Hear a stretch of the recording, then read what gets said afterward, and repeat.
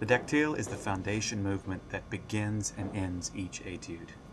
I like to think of it as bookends. Now in the Daktyl, you'll see the preparation, the action, and the finish.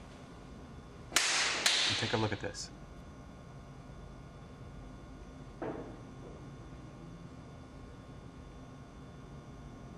There's the preparation, the action, and the finish. You notice also that think of this as physical tension and relaxation and conflict. And not only is there physical tension and relaxation and conflict, but there's also an experiment of time. The Daktyl is a balance of time, a move that experiments with tempo from fast to slow. And the clap should be crisp and clean, like 2 blocks of wood being slapped together. And the energy is just shot straight into the floor.